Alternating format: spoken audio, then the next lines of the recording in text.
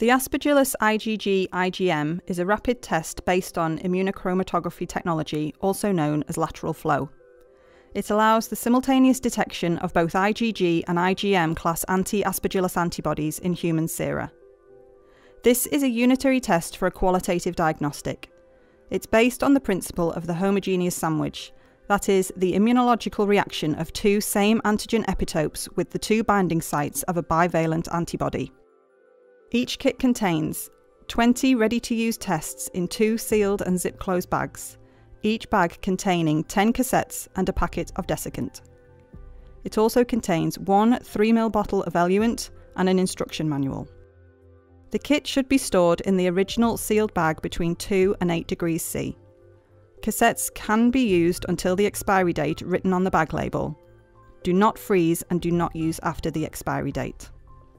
After opening, the cassettes can be stored for up to 2 months at room temperature if they are stored in the sealed bag with the desiccant inside. The eluent is also stable at room temperature for 2 months. The test can be done with either serum or plasma. Sample collection must be sterile and can be done either on dry tube or with heparin, citrate or EDTA. Take care to minimise hemolysis.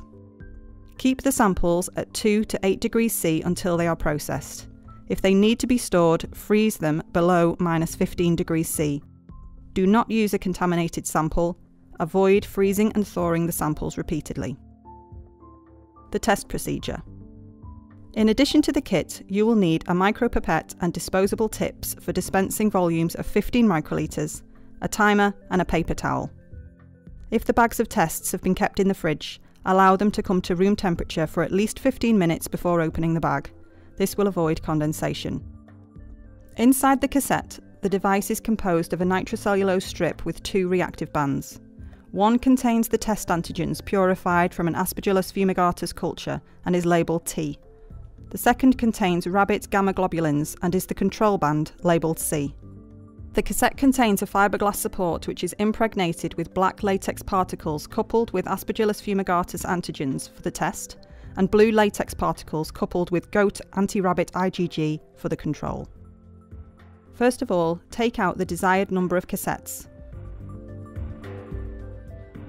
Then carefully close the bag, making sure the desiccant packet is inside, while pressing out as much air as possible. Close and store the bag at room temperature for up to 2 months, and label new kits with the date of opening. At this point, remove your serum or plasma samples from the fridge or freezer. Label each cassette with the reference of each sample to be tested. Do not use cassettes with different lot numbers and do not work with runs of more than 10 cassettes. 2 successive runs of 10 cassettes must be separated by a few minutes in order to be able to make the reading at the recommended times. Use a separate timer for each run.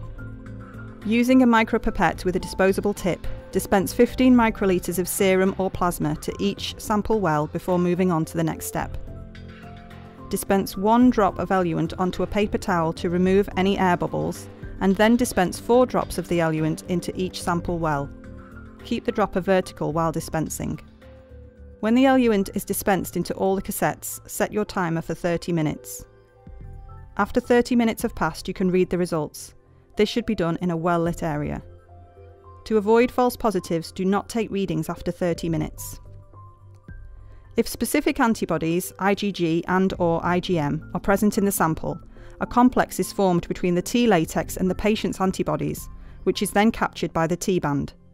It results in the appearance of a black line showing the test result to be positive.